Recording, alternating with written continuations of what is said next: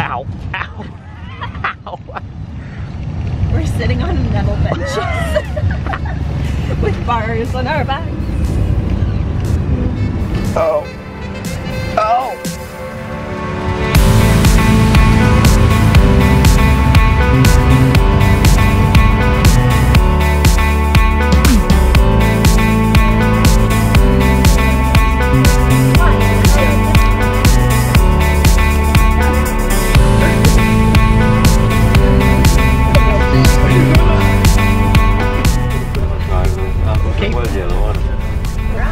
Here we go.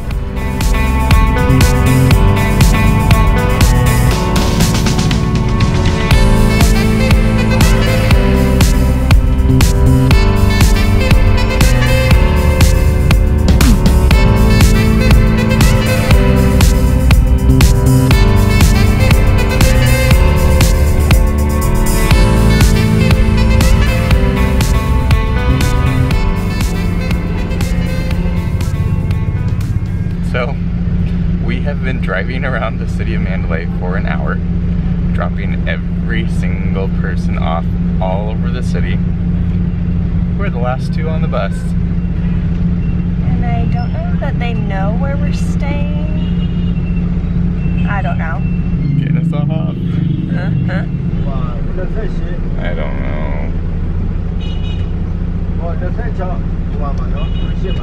We're like literally a street away. But we don't know what that cross street is. Maybe. Getting warmer. We found it.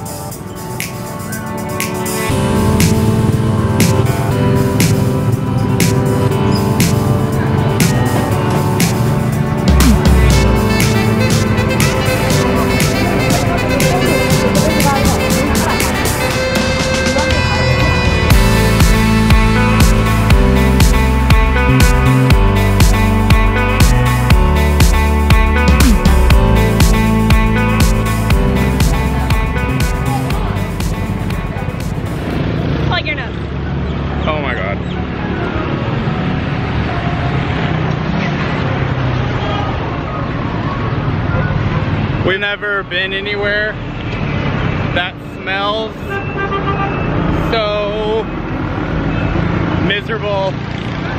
You can taste it. You can taste it. You'll just be walking and all of a sudden it slaps you in the face and then, you know me, I'm gagging. And then all of a sudden you walk past like all the fresh produce and it's like, oh, the onions and garlic, that smells so nice. And then boom, mixed with some poop and scum and I don't know what else. And it's like, oh, I regret ever opening my nostrils. This is what I was talking about. You get the garlic and the onions and then just wait. Yeah. So we made the trek up to Mandalay in order to see some of their famous temples, and so that's what we're gonna do today. Come to find out, the most beautiful temples here are not even in the city. They're about an hour and a half outside of the city. So in order to get there, we walked 30 minutes from our hotel to the riverfront where we are getting on the Mingun, what's the other word? This is called the Mingun Jetty. Jetty. You're not getting on a jetty. I know, but so we're going to the Mingun Jetty, getting on the Mingun ferry. It takes about an hour up the Irrawaddy River. And then we get to the town of Mingun, and then we're gonna traipse around for the afternoon and see some temples, and then we catch the ferry back at 12:30. As you can tell, this is the loudest, most chaotic, so many words to describe Mandalay. Let's go get on this ferry. The map says to go this way.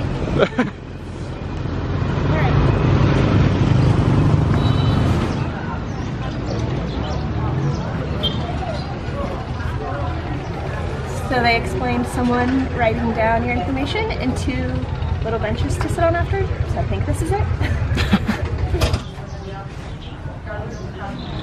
We got our tickets and everything's good to go. That was easy. 5,000 kyat per person, 1 male and 1 female, of course. Important to know. We're good.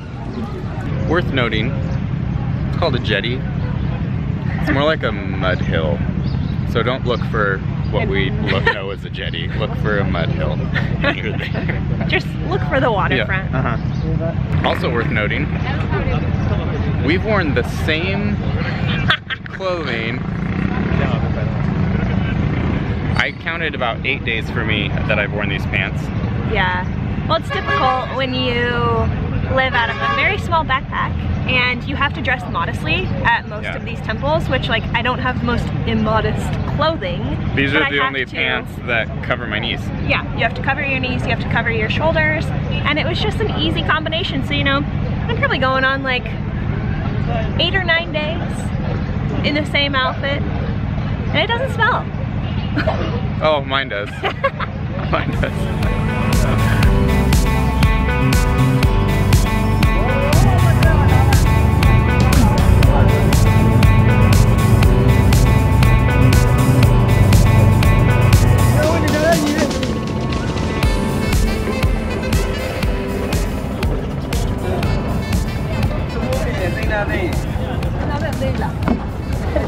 We made it onto the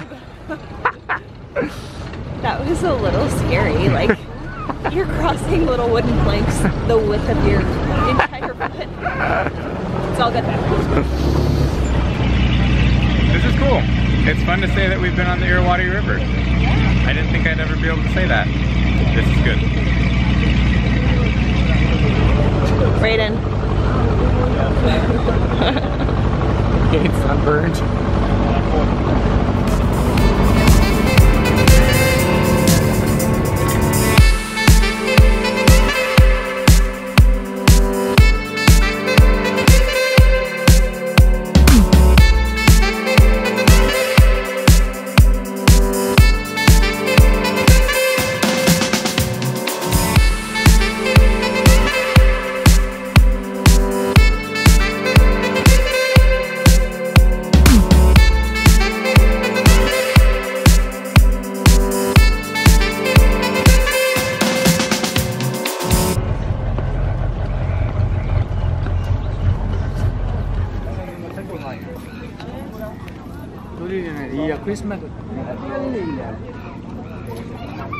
We made it.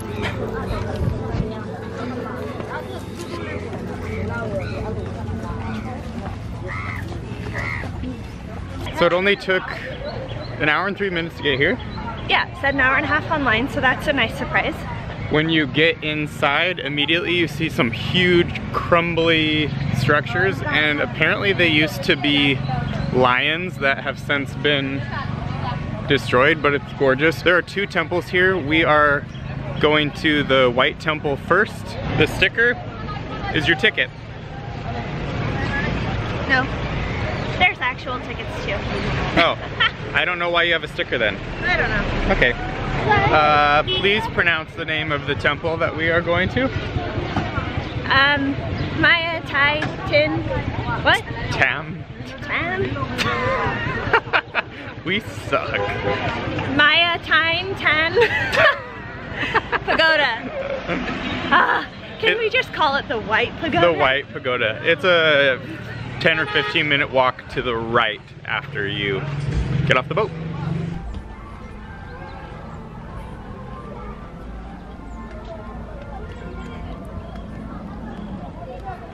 Okay, this might just be my favorite temple I've ever seen.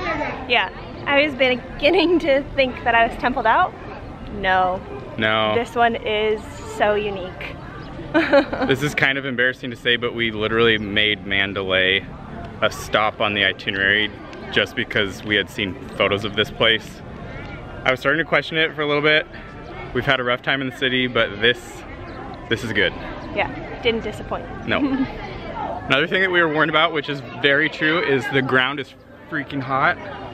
And you have to leave your shoes at the bottom like most temples, and it is kind of like like walking on hot sand in the middle of a Californian summer. Oh. Shall we? Yeah. Let's go inside.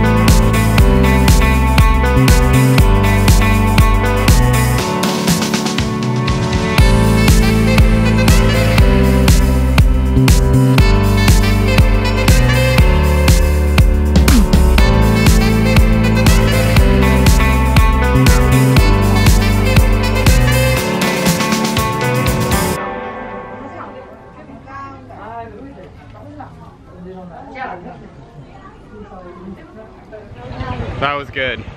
That was really good. We're going from the new to the old.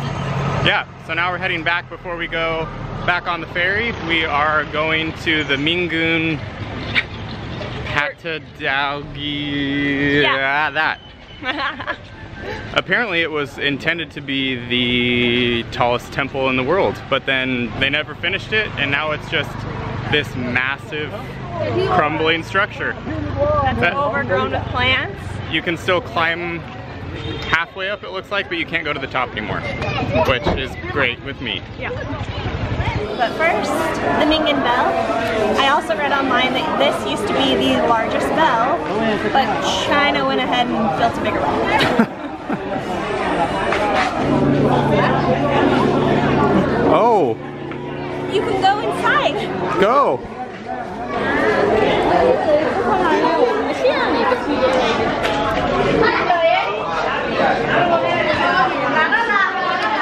Oh my God.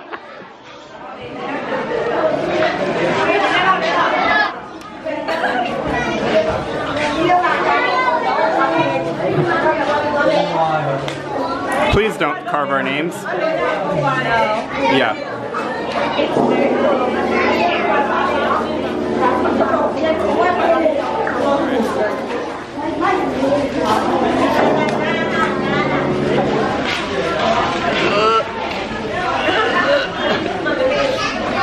That was a big bell. It's a big bell.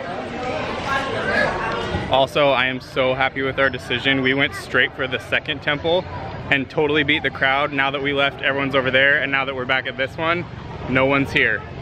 Yeah, there's only, I think, one time that you can take the boat. So you get here at like 10:15 and you leave at 12:30, and other than that, I don't think there are any tourist boats that come.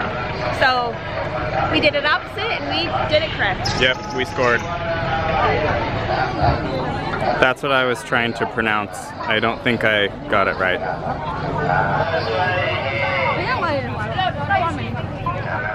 So when we bought the tickets for today, we thought that 9 a.m.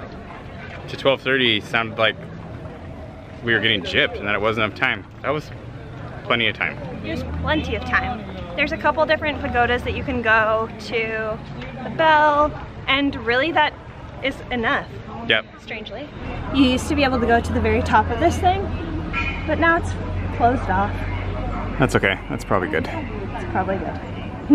So the sign at the bell said that it was destroyed by an earthquake. I can only assume that that's what caused these massive cracks. Oh my God. I mean, it's wild. I don't think this guy has very many years left in him. Let's hope there's no more earthquakes.